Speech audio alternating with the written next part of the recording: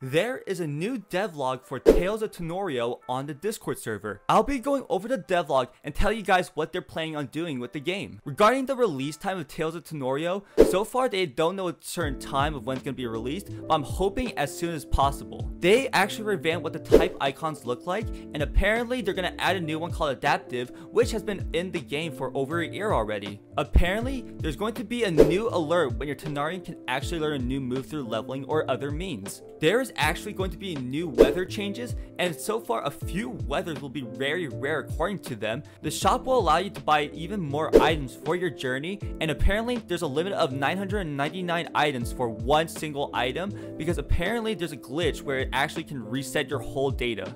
Regarding shiny encounters, apparently there's going to be a beam of light that'll make it a lot easier to find these shiny Tanarians. They've also hinted about a few very rare forms of Tanarians that can't actually be caught in the wild.